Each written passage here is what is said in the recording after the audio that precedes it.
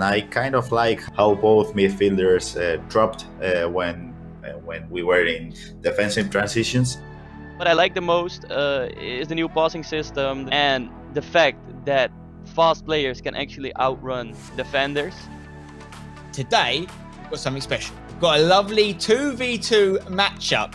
Team Hullet versus Team Ducks. From Team Hullet, we have Danny and Levy. And from Team Ducks, we have Adrian and Gravison. And then also after they play, they're going to get to speak to some producers and developers as well and share their thoughts. Right, let's get cracking. Team Ducks, Team Hullet, are you ready? Right, let's take a look at the squads being used by our two teams today. Starting off with Team Ducks, you can see already there's been some tinkering with the positions. Cristiano Ronaldo's been dropped back into centre mid for chemistry reasons. And there is, of course, the new man in Paris. Not that new man, the other one. Sergio Ramos. There's a lot of new people in Paris, actually, at the moment. Let's take a look at their competitors' team, which, of course, is Team Hullet. They have got the main man, Mbappe, up top. We have a PSG connection in this team as well. There are different players with Di Maria. Dembele from Barcelona. You've got Dybala back there as well. Okay, here we go. We are underway here in the friendly, we'll call it a club friendly, between two of the standout teams in a competitive FIFA 21. Team Ducks and Team Hullet, obviously from the Netherlands and Spain respectively. Really excited to see how they can do in this 2v2 format. Is Team Hullet starting off lively here. Or block just in front of the goal. And then the save there from goalkeeper of Team Ducks. A lot more to look at with the 2v2 game. Okay, we're back underway now. Team Hullet on the ball with a switch of play. I like the look of that. The different animation on that switch of play to what we used to on FIFA 21. A lot of things have been added, of course, especially with player movement and hyper motion, as we're calling it. Chance on the edge of the box for Kevin De Bruyne, flicking it out for himself, trying a slightly odd header there. And now Spanish Team Ducks can counter. Adrian and Gravison both having really good years last year. Adrian particularly was right up there amongst the best in Europe through the whole of the year. Saw him at many events in our kind of online season, if you like, due to COVID. And there's got to be a goal, surely, and that pass has not found its entire target. And you wonder how much of that was because of the off-the-ball movement that 2v2 allows. How much of it is a new feature, perhaps, of FIFA 22? Those pass-backs maybe not as easy as we're used to. These are things we need to figure out over the coming days and weeks as we get our hands on the game. But Team Ducks getting a little bit more into this now. And you have to remember when you watch 2v2, you're watching a completely different kind of football, because if they pass it around really quickly, for example, that's not one person doing that. That's two people working in harmony together, which is a lot harder than it seems. So chemistry is obviously a huge word in Ultimate Team, but it will be a massive word in 2v2. A lot of Leicester shirts. I think that's the kit that Team Hullet are wearing there in the box there to stop the threat of Team Ducks. Got to look at Levy de Veer's season last year. What a breakout season it was for this young man. FIFA 21, he really came and dominated it. Some huge performance. He won a regional against the man Tom that we saw obviously in our last video. And a massive final performance, and he continued to impress throughout the year. Great fake shot there, and it's wide. We're going to see a lot more identity on teams and tactical identity in a 2v2 format, which is something that I think, you know, is mirrored in real life football. Team Hullet on the ball here. Switch of play. They're enjoying the switch of play at the moment. Very wide. Their fullbacks especially. Playing it around Team Ducks. Applying some kind of pressure between both Gravison and Adrian. Good play down the right here, though. Cuadrado on the ball. Ultimately, it's going to go off for a corner. Di Maria into Dembele. Dembele. Great little player for me in the early stages of FIFA 21. Really enjoyed playing with him. Affordable to an extent.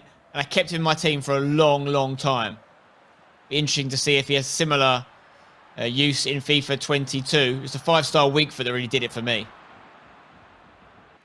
Mendy on the ball. Comes inside. Finds Dybala in the middle of the park. Playing a deep role here for Team Hullet. Dembele again into Mbappe. Poor pass. So now could see Team Ducks counter. Kante looking for that big switch. It's not a move that we're familiar with seeing Kante do, but he's shown a good range of passing there. Corner for the Spaniards. Half an hour gone, about a third of the way through this match. No goals yet. Been a few chances.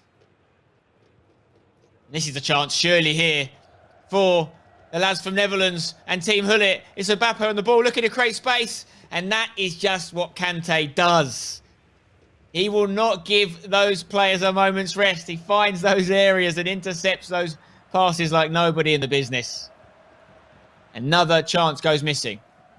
Really enjoying watching these two just feel each other out though and work out what the best way to break down a 2v2 opponent on FIFA 22 is. Kante again. Very busy in the middle there. Poor pass. With a lofted pass there. It's Fernandez on the ball. Here's Di Maria. Cancelo, sorry.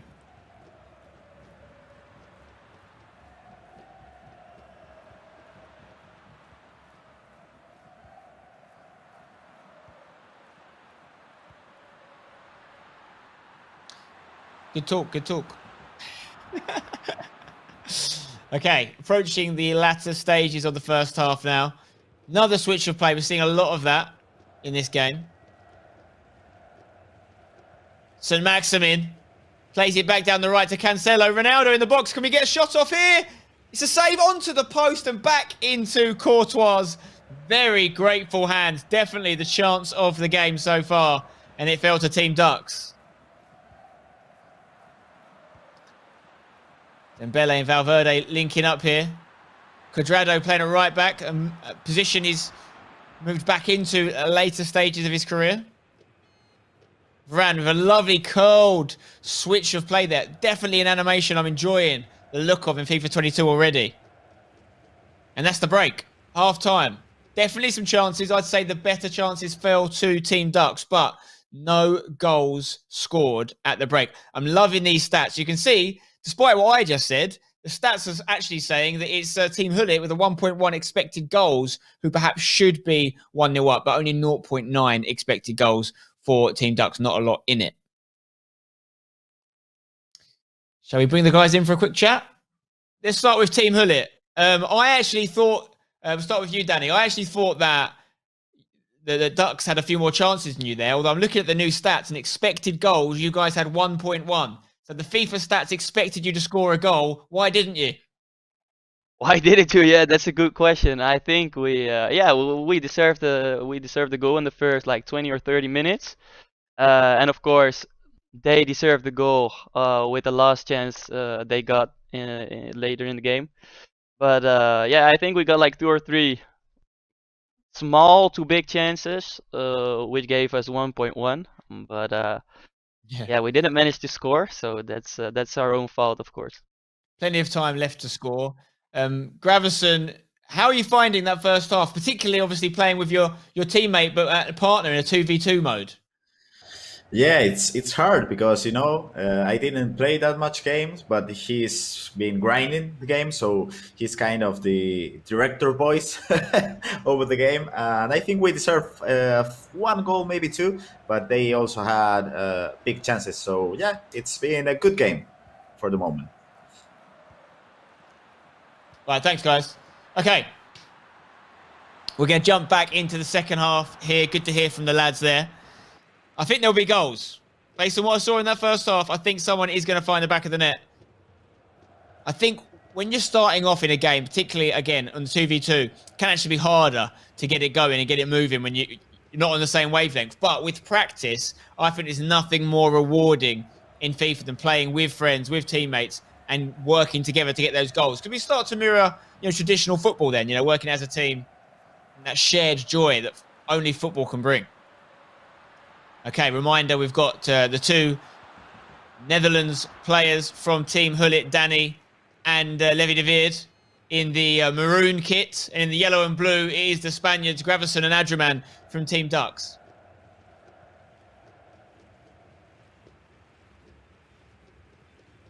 Mendy on the throw here. Gives it to Zaha, who's making an appearance. Obviously, early in the game, you see a little bit more of these players.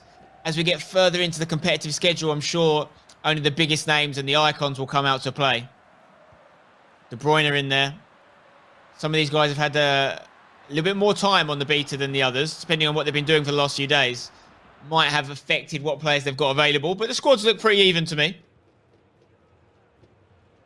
I like that pass out. That's another animation that I'm really enjoying. It looks very natural, the way that ball was struck there from the centre-back. Definitely feels another great example there. Very lovely switch of play. Feels very lifelike, I have to admit. A little bit of work down the right here. He's going to play in Cancelo on the overlap from right back. Ball in, keeper needs to claim it. Courtois used his 6'7" frame very well. Just signed a new contract with Real Madrid. He's staying there for the foreseeable. Okay, Cuadrado's got it at the back. Into Varane, the new Man United man. Lovely little switch of play. That's really been the highlight for me of this 2v2 so far, is watching the switches. They look great. But are they being used to good effect by our players here? As Kante gets forward, he's been the standout player for me in this game so far. Some big interceptions. He has been the first name on my Ultimate Team sheet now. Has to be for at least the last 3 years. I love him. I love playing with him. And I think it's going to continue into FIFA 22 based on what I'm seeing here. Here he is again now. Over to St. Maximin. With an electric start to the Premier League against West Ham. A lovely bit of skill and an assist. West Ham did win, of course. Thought I'd throw that in there. Again, the switches of play, quite important in the 2v2 to create space. Not so many chances in this second half. We approached the last 20 or so minutes. Not a great pass forward there, read by the defence. Kante. Gets it back. Over to St. Maximin on the right. Rashford. Bruno Fernandes now. The new man at Barcelona. Depay on the ball there. Dispossessed though. Can we see our first goal of the game as we go down the left here with Team Hullet? Mbappe on the ball. Can he beat his man? Lots of yellow shirts to beat if he's going to get an opening. Mendy into De Bruyne. The two-man City players linking up. Lovely pass to Sancho. Zaha finds space. There's a lot of Premier League players involved in this move. But they are dispossessed, and now we could see a counter from Ducks. Fernandes to Kante. Lovely switch again. Could be run onto here. Down the line. Is he onside? No, he's off. Okay, about 15 minutes left. Valverde. Poor pass there. He's giving it away. Ronaldo. Still going strong here. Linking up with Mbappe. Looking for the 1-2. Great header back from Varane to Courtois.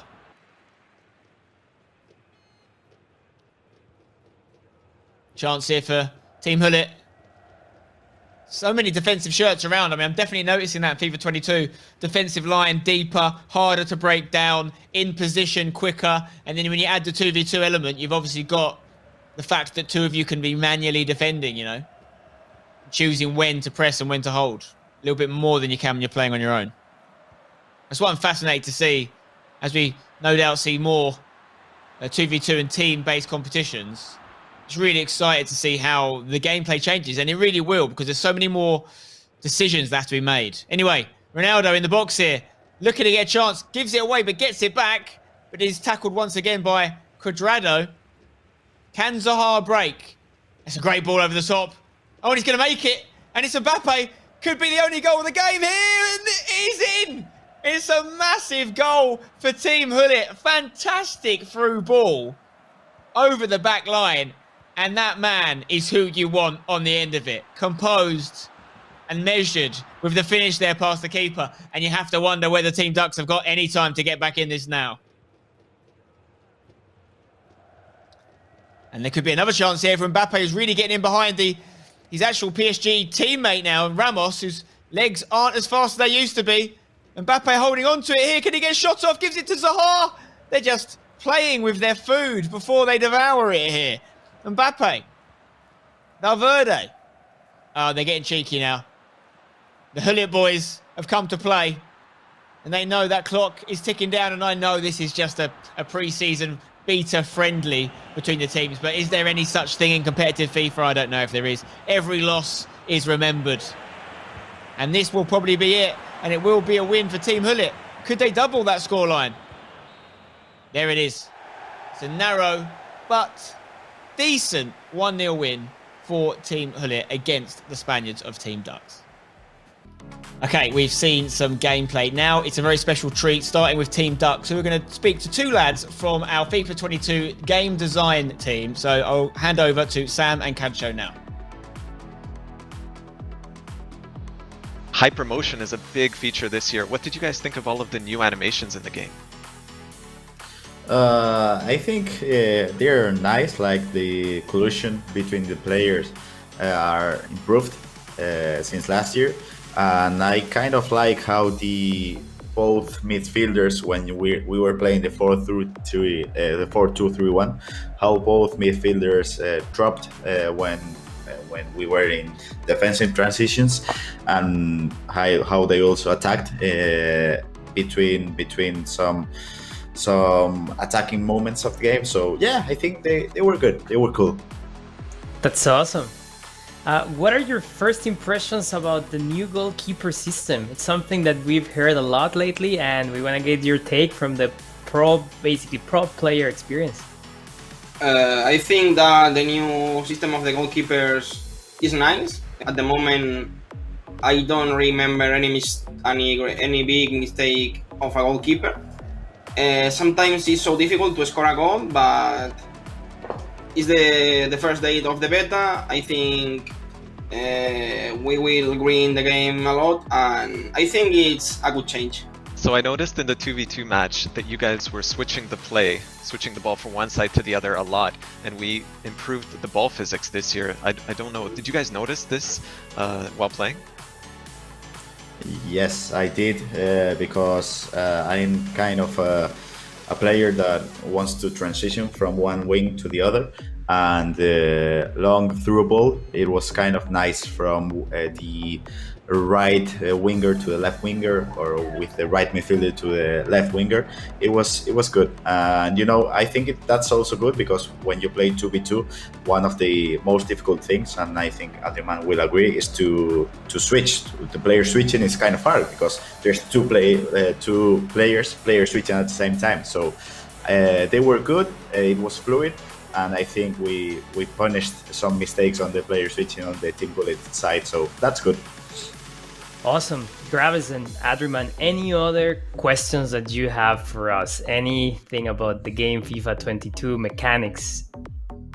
Yeah, I'm gonna go with a real quick question, Sam. I remember back in FIFA 18, we have the presentation of the game here in the Santiago Bernabeu, and you were talking about that you were focusing on the animation of the players. I remember Cristiano Ronaldo's sprinting and some of that stuff. So for FIFA 22, what was the main focus about the gameplay that you guys wanted to check and work on? That's a great question, and it's basically making the game more realistic than ever. And for that, we have the hypermotion technology. So that comes with a big animation refresh and also new machine learning technology. So what you are experiencing is the animation from real people, real players playing the sport competitively.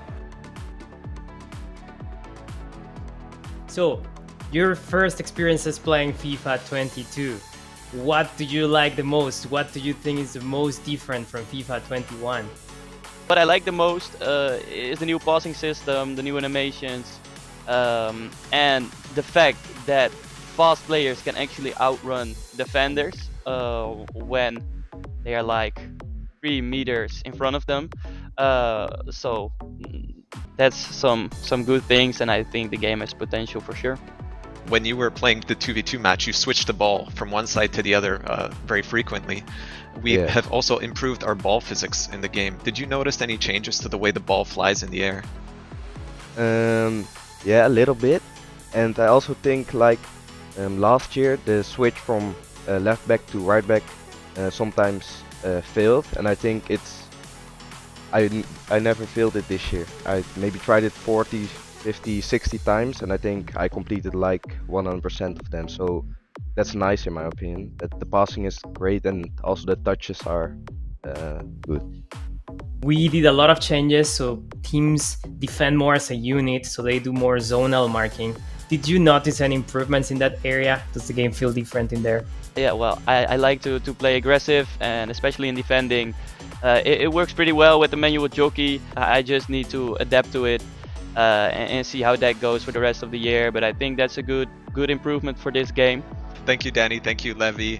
Good luck in the upcoming FIFA 22 season. Okay, guys, that's about it from us. You've seen some very entertaining 2v2 action, lots to unpack from that. And then, of course, the questions with our game development team as well. Very exciting stuff. This is the channel you need to come back to if you want to continue to see great FIFA 22 content. Make sure you drop a like on the video if you have enjoyed it. Subscribe for more. And I wish you guys all the best for your FIFA 22 journey. See you on the sticks.